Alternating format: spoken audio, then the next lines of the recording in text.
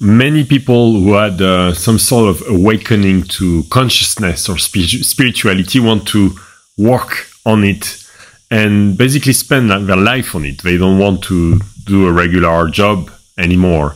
So in the community I have around this newsletter and these videos and podcasts, we have been discussing about business and spirituality, or spiritual and conscious businesses. So I'm writing and talking about this today, and also inviting you to a Zoom call. So let's talk about let's define the two different topics first. Consciousness and spiritual are not the same.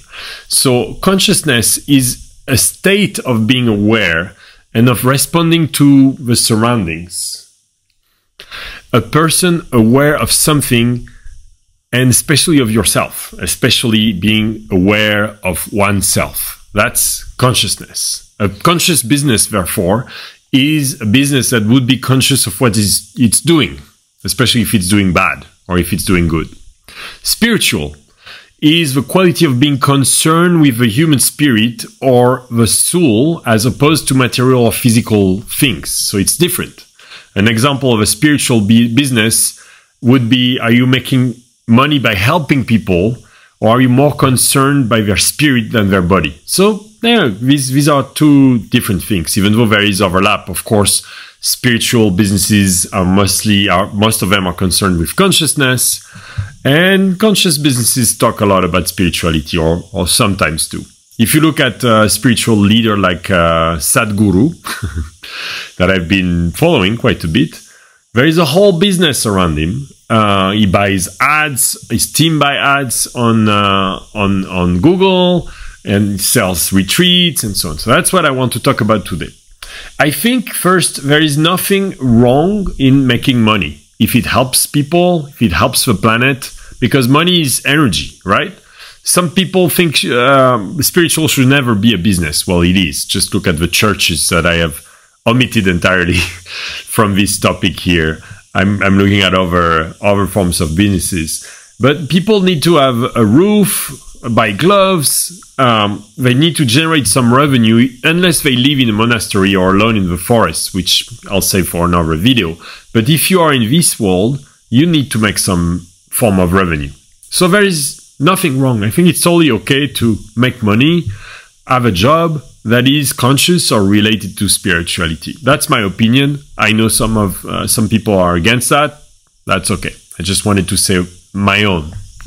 The limits, of course, are the integrity of that conscious or spiritual business. There are many businesses that are damaging people, like the story of Joan of God that I wrote about, talked about, this Brazilian shaman that was jailed, even though he had thousands of people coming to him daily, and he was abusing people.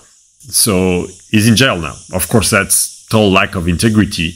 Another one, Amazon.com just launched a conscious category. I link into my newsletter. But at the same time, they probably contribute, one of the top businesses that contributes to pollution by shipping container ships from China full of stuff that we're buying that we mostly don't need, right? So how does the organic or conscious category in Amazon contribute to the 99% of it which doesn't do so good for the planet? That's, of course, something we need to look at, think about. Then there is for-profit and non-profit. I think both are great. I just spent years with Laila Jana, who left us, and had two non-profit businesses that she turned into a for-profit. It's called Sama. It was called Sama Source, now it's called Sama.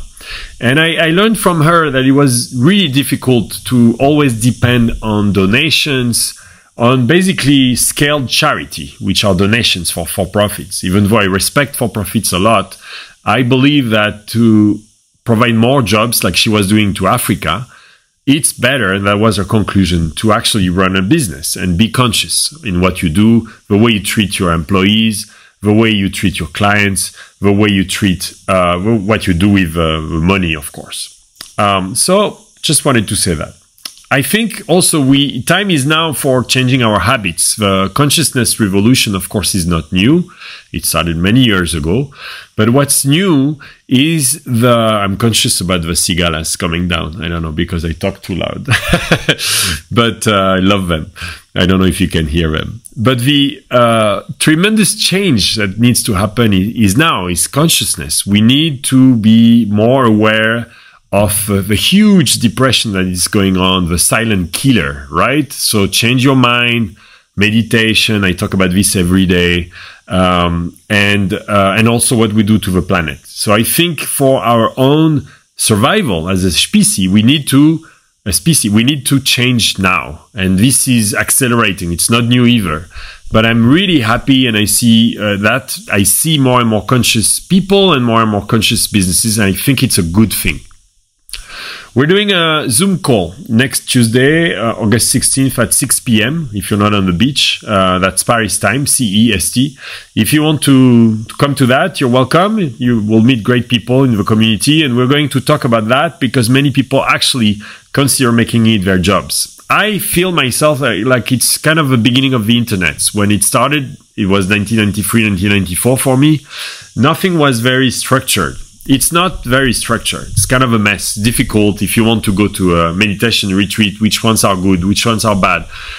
What's the price? Why should you pay this or that? Same with ceremonies. Even worse with indigenous. It's great, but you can also go to the wrong places, or you could do ceremonies with wrong people, or you could read a book that is useless. So it seems to me that there is a lot to be done around it, and it's a great opportunity to build things that are conscious and that help people.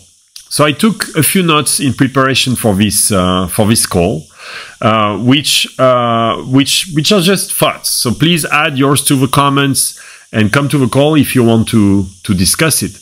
But basically, I looked at single-person businesses. So there are teachers, there are coaches, there are public speakers. Some of them have built entire businesses around themselves, like Joe Dispenza did. I think it's $5,000. I mean, it's different prices, but like a lot of money to go to some of these retreats. Nothing wrong with that. Again, I look at spiritual leaders like Sadhguru I talked about. You have teachers of body practices such as yoga or Kundalini yoga. There is a great yogi called Amandeep Singh who will take you to retreats in around India or in India or Pakistan to practice Kundalini. I'd like to do that myself. I've worked with him a few times.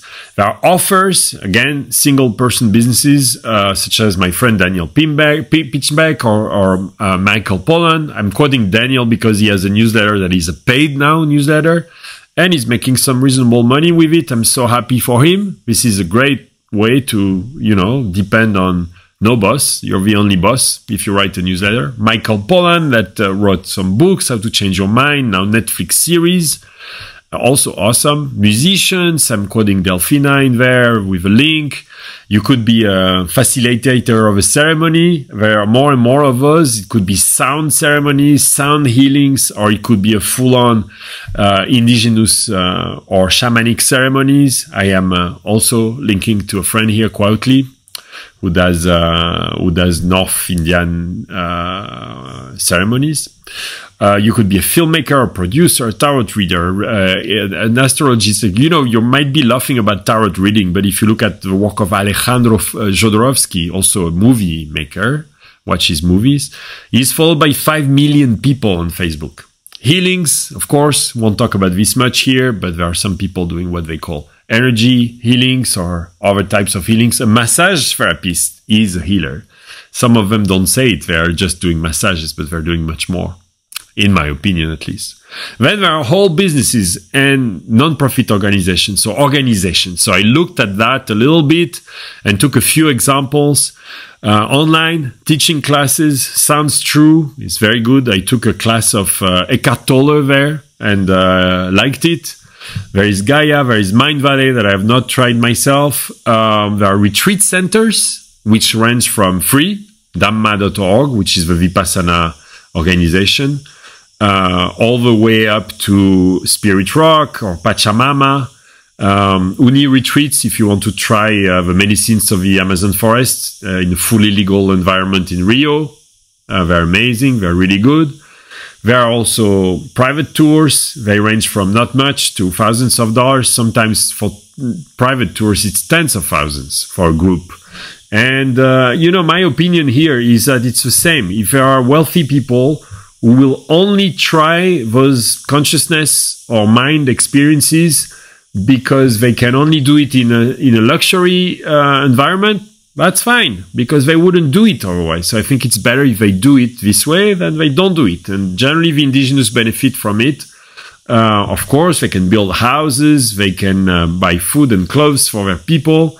So this is all great, as long as it doesn't turn into something negative and we don't turn the indigenous into some kind of amusement park. Like I've done a safari in Africa, and you can feel that some villages have been, destroyed, and now it's just here for the tourists, or they lose their land. So there is a lot of positives and negatives, and we need to be aware of the negatives as well. But the ones I've seen in the Amazon forest are doing great, and it helps them, and I know what they do with the money. It's all about being conscious about how you use the money as well.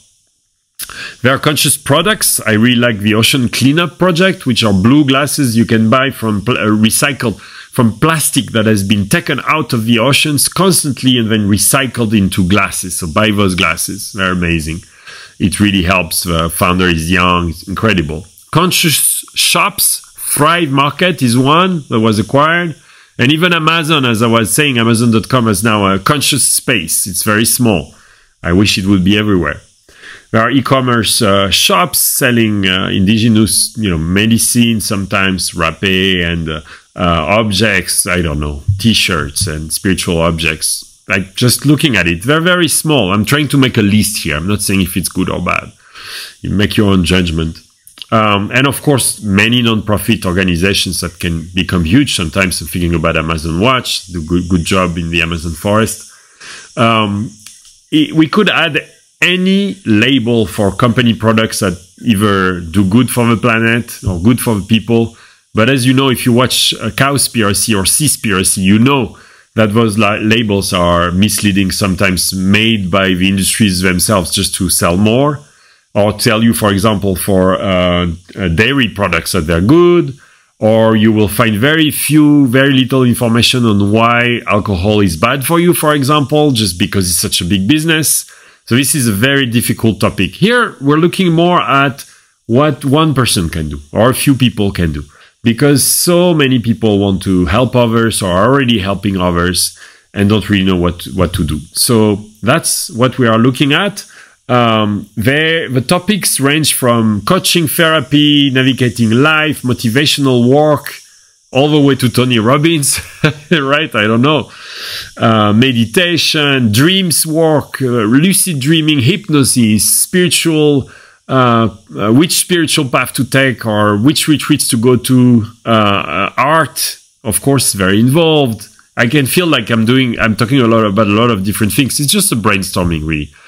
The ancient wisdom, shamanism, healing, tarot, astrology, and around those topics, which have yet to be, defined in a better way, at least for me. Like there is no place where you can go and find all of that easily. It's all scattered. Like if you want, good luck if you want to try to find a retreat or some diaries here and there. Like, I don't know. It looks like everything needs to be done. Resources, same. Books to read, movies to read, music to hear, listen to, art, talks, podcasts, online videos. This is all available online, but you have to do a lot of work to find it. So there is space there, actually, in helping people find the information. So this is what I would like to talk about with this group. With the community. You're welcome to join. It's a Zoom call. All the details are on my weekly newsletter. This one is my name at myname.substack.com, Loic Lemeur, LOICLEMEUR @substack.com. And I'll put the link in the YouTube here description of the video if you want to join. Tuesday, 6 p.m. Paris time. That's CEST, so that's 9 a.m. San Francisco and noon New York. So we're missing the Asians, but the rest of the world can join if they want to. It's a small group of interesting people. So anyway, that was what I wanted to share today. There is nothing wrong to me about business and consciousness or making your own job, doing your own job. I think it's a fascinating topic, and I will keep writing about it and making videos about it. Thank you for listening. Leave a comment with other ideas, things I missed. Again, let's not talk about the churches, gigantic business, but I think that's out of topic. Anyway, thank you for listening.